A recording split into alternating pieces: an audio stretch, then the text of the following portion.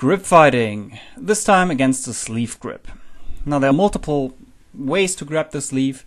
If he has a high grip, which is at my elbow or above, that is less problematic because I can still move my arm and take a good grip.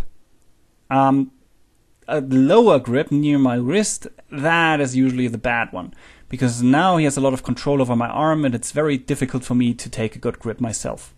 So I have to get rid of that. There are old ways like this one where you use your own leg. That's currently forbidden, so don't do that.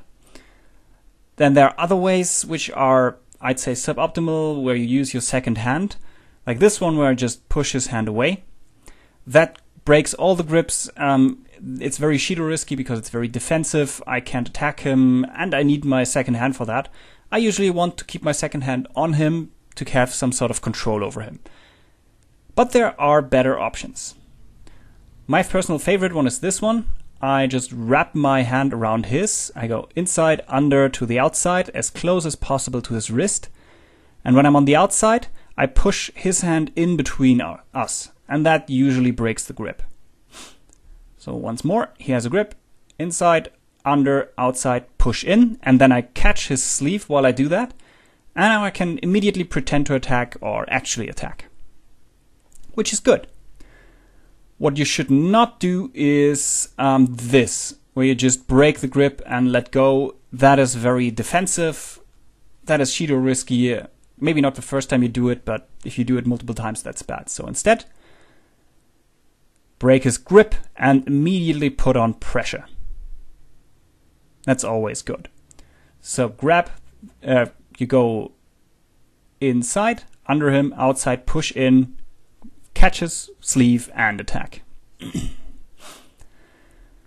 Another option, which also ends with me having a good grip, is this one. I pull my arm back into my own sleeve as far as I can, and then I grab his wrist as high up as I can. Now I want it between my thumb and my forefingers.